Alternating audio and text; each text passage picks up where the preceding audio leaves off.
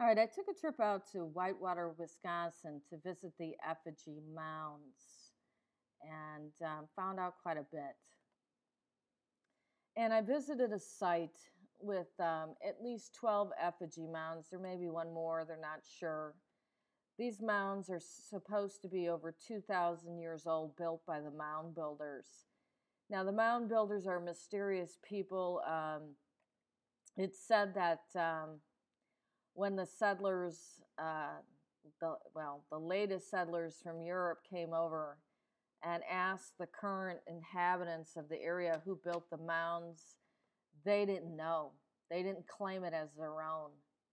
So that is a big red flag to me that there was a different culture.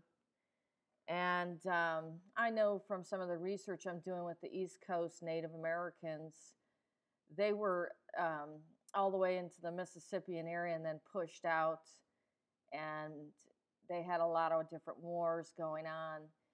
They may have been, quite a bit further, but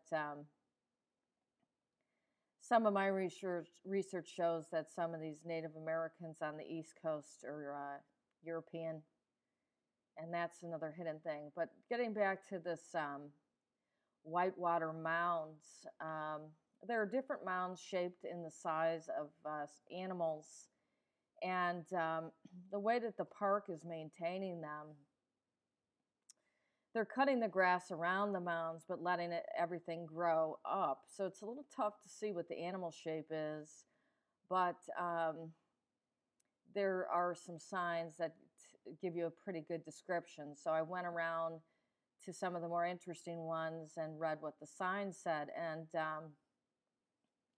as you go through the video, I ended up finding a feather, which I think may come from a red-tailed hawk. I'm not sure. I'm not expert in that, but I found that right before I went to the eagle mound.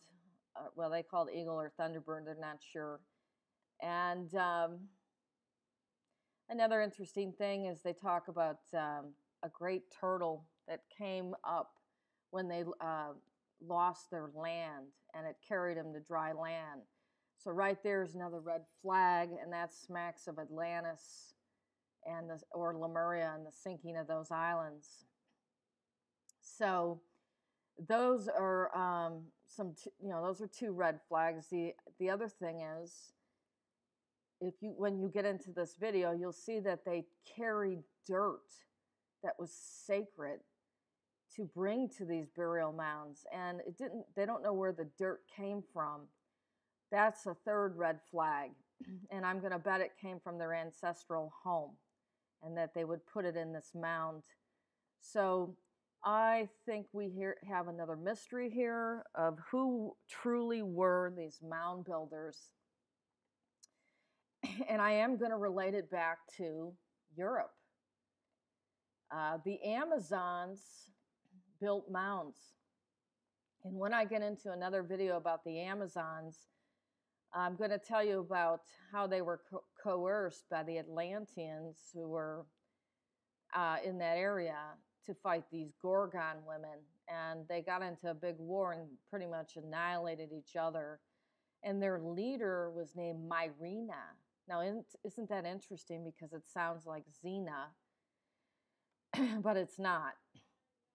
Now, Myrina, after her warriors were killed, it's said by Diodorus Siculus, and I'll quote it, it just says, Myrina accorded a funeral to her fallen comrades on 3 pyres and raised up 3 great heaps of earth as tombs, which are called to this day Amazon mounds. So they were using mounds, and then effigies and effigy mounds and burial mounds are all over Europe. They're up in Sweden at Gamla Uppsala, and I believe, based on my research, Apollo and Artemis and Zeus went up there, and they would be known as the Nordic gods. Odin would be Zeus, and Apollo would be Freyr, and Artemis would be Freyja. And when Zeus Odin died, they cremated him. So you'll never find a mound or a body for him. They cremated all of his stuff. But Apollo created the king line that went into Norway, and it's called the Yngling. It's I believe it's spelled YNLING. I got to double check that, but it came from him. He created a kingship line, and in the Hemskringla, the whole history of that kingship line is discussed. And Artemis married a man up there and had some children with him, but they created burial mounds for him at that Gamla Uppsala. So those are still there. And then the kings would get buried, and the kingship line spread out across that area. But these mounds go back to the Amazons and Europeans, as well as effigies. So just telling you the 3 flags that I discovered right off the bat at going to these Whitewater Mounds. So let's transition now into the video. There may be some audio differences, so be prepared to change the volume. Okay, I'm at the Whitewater Indian Mounds Park, and there's supposed to be at least 12 mounds and many effigies, so we're going to see what we can find. Let me just take a quick look and show you some of the entrance as I come in.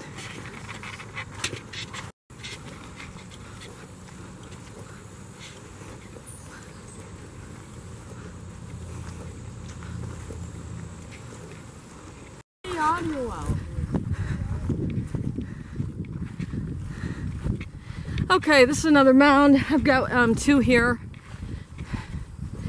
Let's see what this one's called. This is a conical mound. The other one was a mink mound.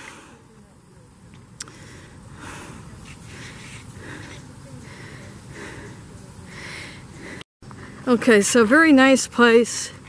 Some benches that you could sit and rest. I just passed 2 mounds. A lot of trees. This place is supposed to be 22 acres. There's a cornfield next to it and houses, but they've preserved the area.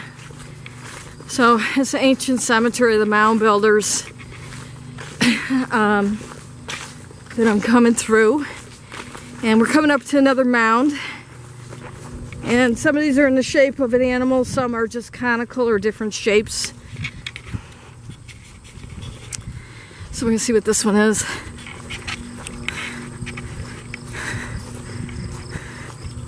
Oh, that's cool. I got a little feather here. Let's take a look at that. Ah, cool. Okay. Let me see. Pretty cool. I don't know what that's from, but I think we'll see. Okay, so this is a bird mound.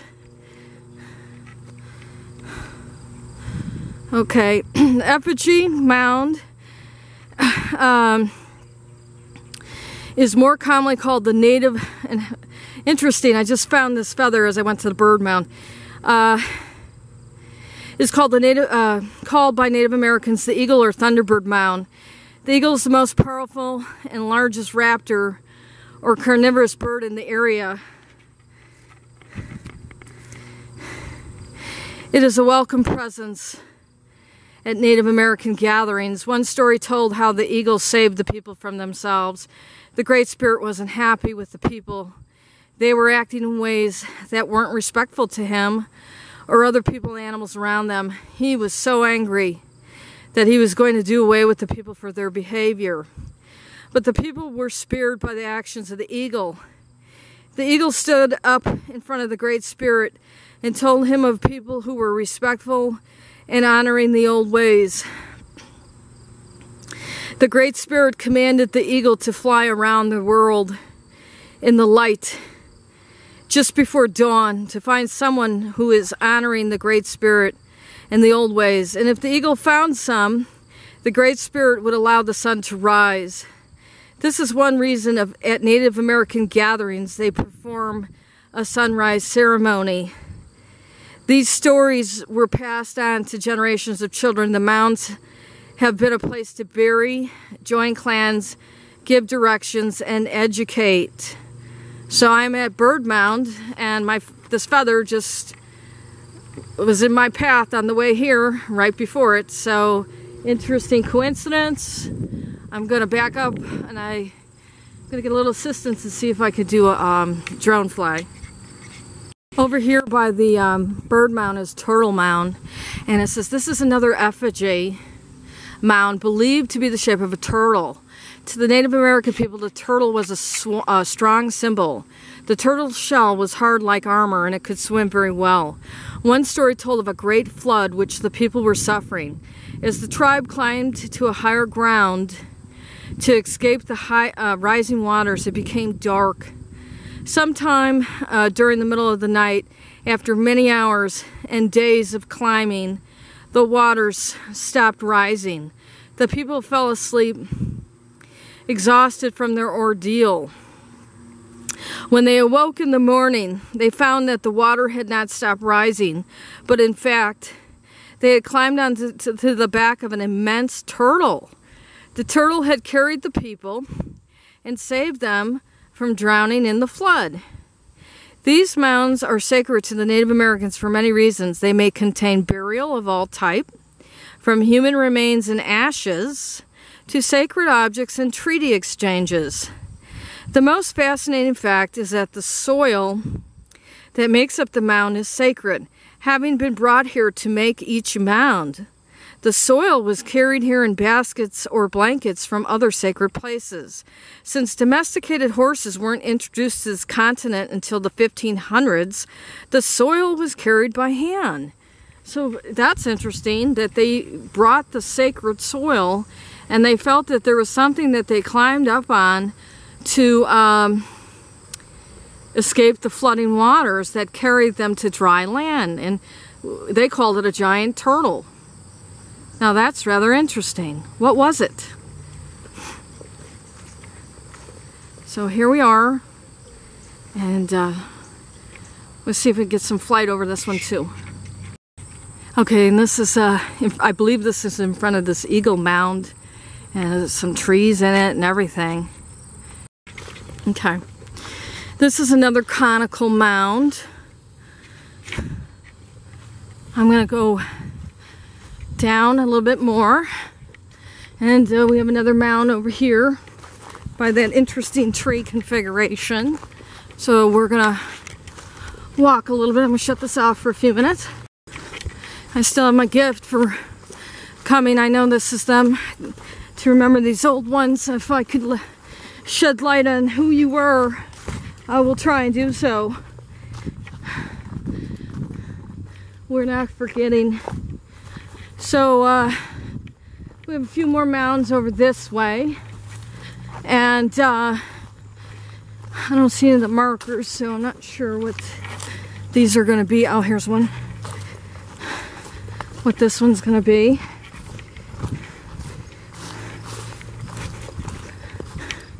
Let's see. Beautiful wildflowers. Okay, this is another bird mound. Oh, interesting. Okay, the effigy mound is known as a bird type. This mound is unique in that the wings of the bird are swept back along the body. Most of the bird mounds found in Wisconsin have the wings stretched out to 90 degrees angle to the bird's body. The other bird mound found in this group, site number 10, is of the more commonly found type. As you look south, you can clearly see the left, your right wing of the bird, near the pathway. The right wing, your left, of the bird is cut short. The rest of the wing is outside the property boundary and was flattened when that land was a farm field. The head is completely lost and has been for some time. Charles Brown, when surveying this group, did not find the head. The mound group was remembered 1989. There are two measurements. One's a Brown survey and the other's the Johns stake survey. One was 1920, one was 1989. Okay, so this is another bird mound. Let me back it up, but the head's gone, but it has wings. So you can kind of, I'll back it up a little more so you can kind of see it. Yeah, definitely I can see some of the wing shape. Most definitely. And that the other one is cut. So I'm going to shut this off for a second. Okay, so I'm just going around this bird mound so you can see how big it is. And it's pretty long. A lot of trees. Now this park is supposed to go 22 acres. I'm not going to make the whole thing today, but you can see that it really goes out there. And this is probably the rest of this bird mound. Quite a bit.